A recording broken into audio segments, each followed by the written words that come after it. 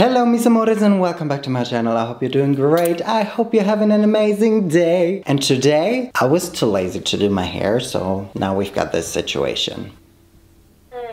But it turns out that putting this thing on my head properly almost took me longer than doing my hair. And I'm not even happy with this result, so let this be your lesson. Whatever you want the lesson to be. Ding! Well, so anyway, welcome back to my kitchen. Today we're gonna do a video that we've already done before. Obviously, we're not gonna do the same exact video again, but the concept of it will be the same. Why do I always wanna be so secretive? Especially when the title gives all of my secrets away already. Yes, you guys have guessed it right. Today we're gonna make another 3 meals, 3 countries video. Ooh! I need to rebrand this video concept. 1 day, 3 meals, 3 countries. Oh my god, that's so dramatic almost. When I first did this, some of you guys have made some suggestions, and I welcome you guys to leave some more suggestions under this video for recipes that you guys want me to see. Obviously, I'm not an outfit repeater, even though I am, and this also has nothing to do with outfits. I was searching for recipes from different countries under the last video. I found some hopefully great recipes and I'm excited to make them. It is time for breakfast now. Well, yes, I had breakfast already, but I'm craving a late breakfast, okay? So let's travel to... I've actually totally forgotten what we're gonna make. For breakfast, we're gonna travel to South Africa. Ooh, yeah! I wish I was in South Africa right now. I'm always so surprised when I remember that South Africa is actually in the same time zone as Germany, because it's just so far away, but obviously it's in the same time zone. It makes sense. So I've read a comment by Sky Marie. Hi, I'm from South Africa, so can you please try bobotie? Bobotie? So several websites say it's babuati, others say babuti. Baboti. Bobotie. That is wrong. All of the comments say it's wrong. Okay, the comments say it's babortai. Well, anyway, turns out it's a well-known South African dish consisting of spiced minced meat baked with an egg-based topping. Meat, we're not gonna do that. Instead, as Tiaza wrote under that comment, I was going to suggest the same thing, but he should also try malva pudding or peppermint crisp tart. We're gonna make the pudding.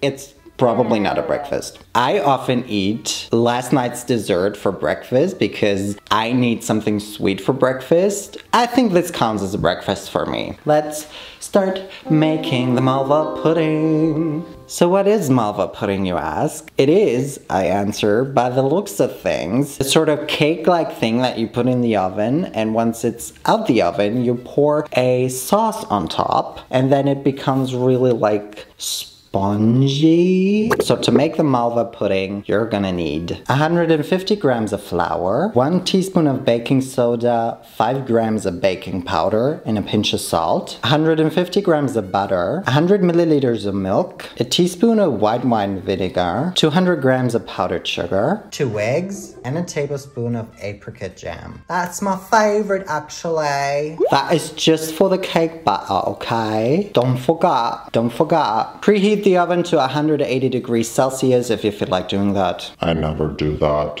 It's baking time. You're gonna need a bowl. Hey! Into this bowl, we're gonna sift flour and the baking soda, powder, and salt. Nice, nice, nice. A smaller bowl, and in this bowl, we're gonna... Do I have to sift this as well? Put the powdered sugar. I hate sifting powdered sugar, it always takes forever. We're gonna mix the powdered sugar with the 2 eggs. A little bit of crunch. Do we like the crunch, or do we want to get rid of the crunch? Luckily, I sifted the powdered sugar. It was totally necessary.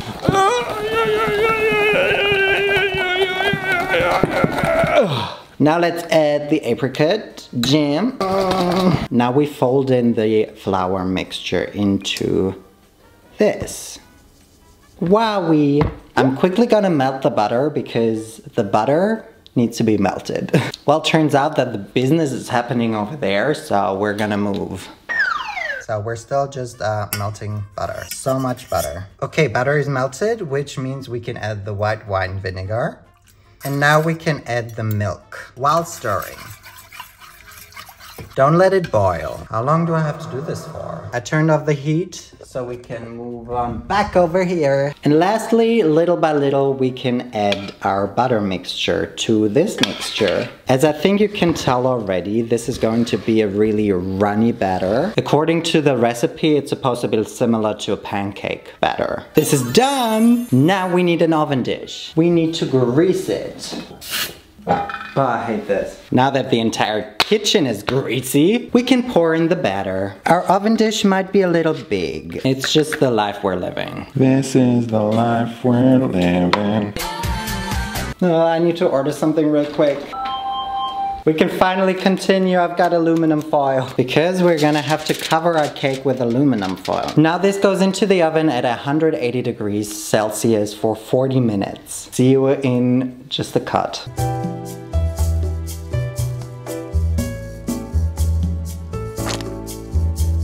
I took the pudding out of the oven and now we can make the sauce. With a toothpick, I also picked into the top of the cake a couple of times so that the sauce will be easier to absorb. For that sauce, you're gonna need 200 milliliters of milk, 100 grams of soft butter, 150 grams of, yes, even more sugar, and 100 milliliters of warm water. Now we're gonna go over there and just cook it basically. And over here, what can I say? We're just gonna dump all of the ingredients for the sauce in here and heat them up. But we won't bring this to a boil. We're just gonna let it heat up, I guess. No boil allowed. Wow, this is so exciting.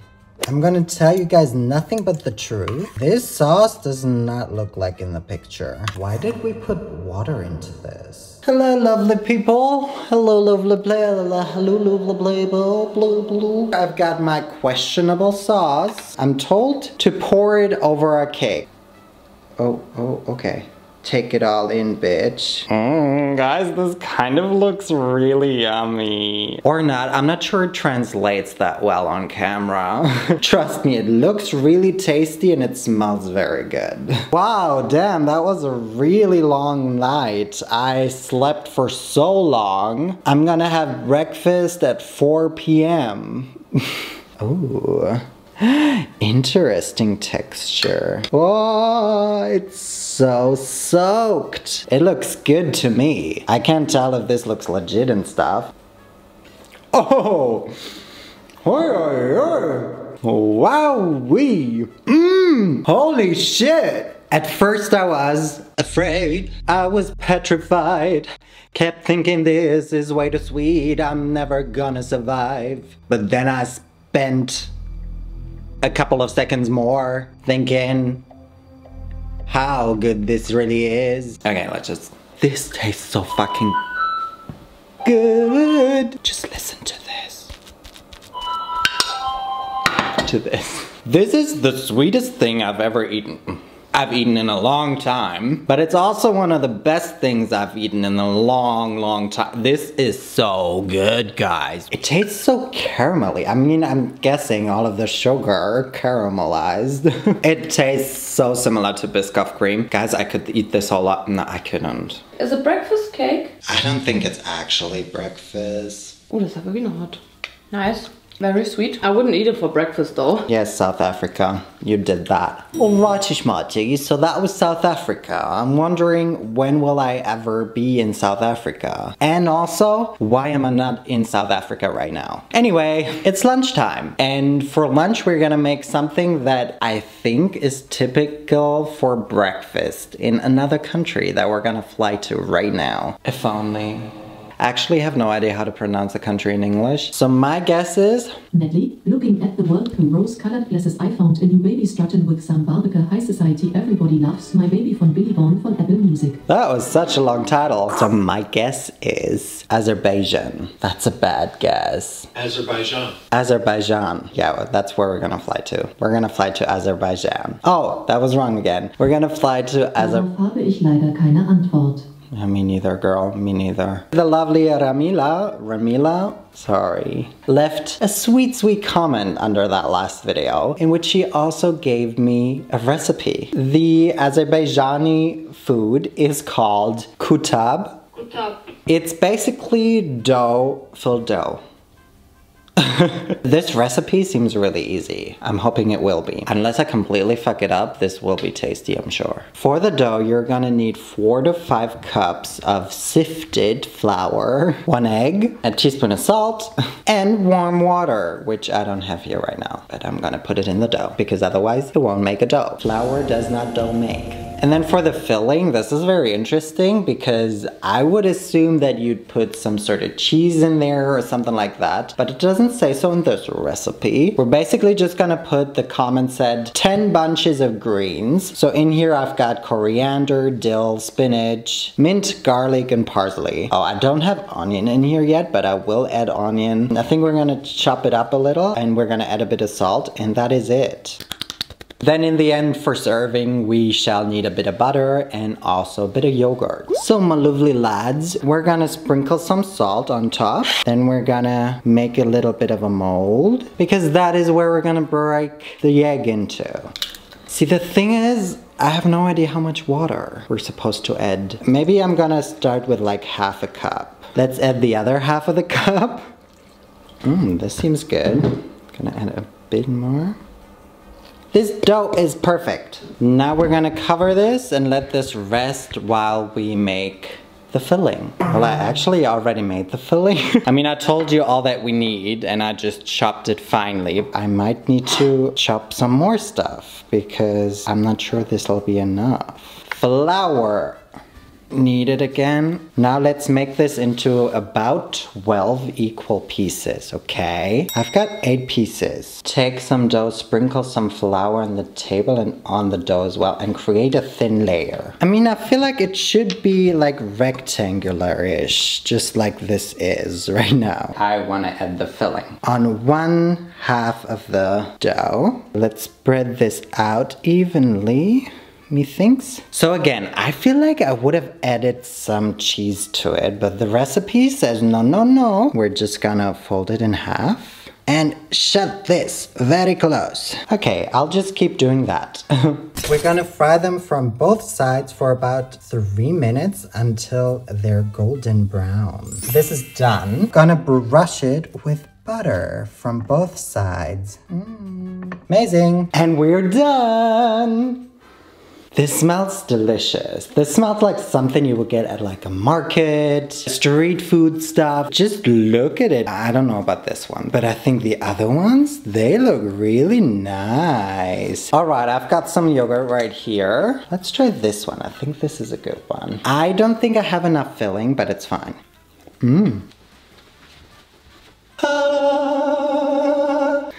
I should do this more often. I'm fucking dizzy. I feel a bit sick now, but I'm still gonna eat this food. Hallelujah, this is so yummy. I will say, and you saw it coming, I saw it coming, something's missing in that filling. Maybe my filling is not quite correct, but what about some feta? I think the texture and the flavor of the dough with the herbs is really, really great, but I think it could be perfect with a bit of a different filling. It's a bit tasteless. It's not my thing. It was definitely way better when it was hot. I just think it needs a bit of spices, a bit of something, yeah. It's good with yogurt. Thank you guys so far. Thank you so much for these suggestions. That was amazing. You guys have to make this. This was also fairly easy, so you have no excuse. That said, I see you guys for dinner time.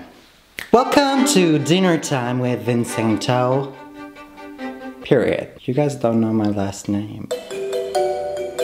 We're gonna travel to one of my neighbors. I've never been to that country, even though it's so close, and even though I used to know a lot of people from that country. Anyway, it's Poland. We're gonna go to Poland. Agata, under that last video, told me that I could do some Polish recipes. You live close to Poland. Maybe you even know some of our recipes. Actually, my best friend when I was younger always wanted me to try, or liked one Polish recipe in particular, and I've always wanted to try it, and I always told her, like, when your family or your mother makes makes it, please let me know and I'll be there the next day or the day she makes it. She never told me, and I have yet to try it because I thought it was so interesting with what it's made. Isn't it made with like spoiled flour? Anyway, I'm talking about jurek. It's like a soup, I believe. I wouldn't know because I still haven't tried it. Some examples of great and delicious Polish food: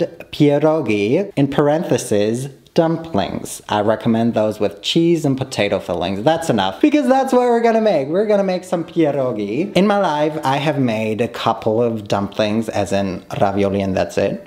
I don't know if it's a good idea for me to make them with potato and cheese filling because I'm only now teaching myself to like potatoes, but I think we're gonna do it anyway. So for the dough, you're gonna need 300 grams of flour, 115 milliliters of water, 1 egg yolk, a bit of butter, and a bit of salt as well. Okay, so we basically just put everything in there and knead it into a homogeneous dough. I just read some more about the recipe and I think I got the wrong cheese. It's not my fault. I think this dough can rest in the fridge for an hour now, I guess.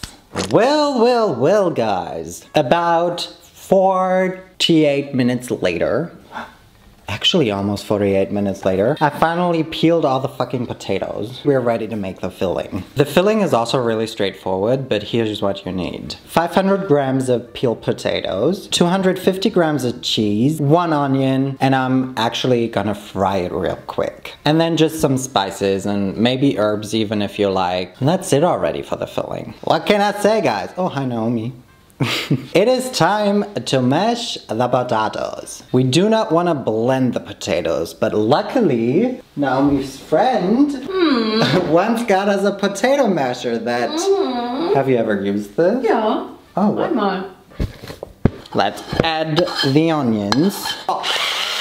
Pepper. Maybe some garlic powder. Some Italian herbs. Why not? Also adding the cheese now. This is more cheese than potato. Okay guys, yeah, it's dumplings. I think you can guess what the next step is.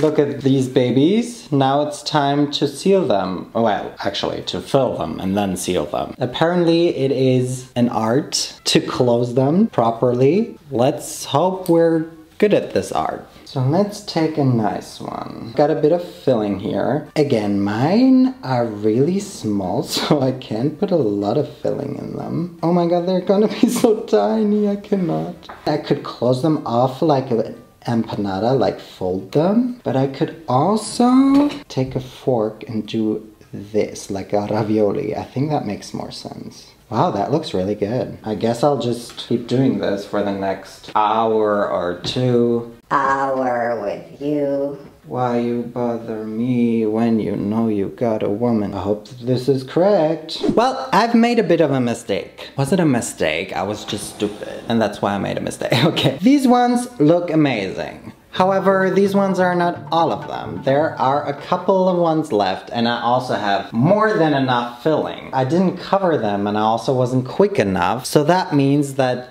this dough is like super dry and it has this skin on top that just rips whenever you try and close it. So these are not usable anymore, which is a shame, but at least we've got a couple of good ones. And also, dare I just say, these look really good. I hope they're good. I hope they're nice. Because now we just gotta put them in boiling water and wait for them to rise to the top. That's when you know they're done, apparently. And at the same time, I will also fry onion in a lot of butter in another pan. Guys, we're done! I can't believe it. They're all still intact. I'm screaming, crying, sweating. Yeah. They're all still looking so well. Granted, they're a bit colorless. Anyway, let's dive in. Here are our onions, looking sad. And there you have my Polish pierogi. Wow, wow, wowzers. Nice. I like this. The onions are really good with it. But the filling is also good. Yeah. I mean, all of my recipes were really good. I don't even have words in it. Like, I don't know what to say. What was your favorite? Oh, South Africa. That was just mind-blowing. I was really feeling that one. Maybe I'm a professional chef now. Like, I did not make a single mistake today. I did not struggle a single time. Wow, I graduated YouTube. This is it. If there's one thing you need to take away from this video, it's definitely the South African recipe. The malva pudding. Superb, sublime. That was a long day, guys. We need to end this. Thank you so much to everyone for your suggestions, especially to the 3 ones that I've chosen to make today. Yes, thank you so much because these were all great. And that said, all that's left for me to say is, thank you guys so much for watching this video. Y entonces nos vemos la próxima vez. Y bye.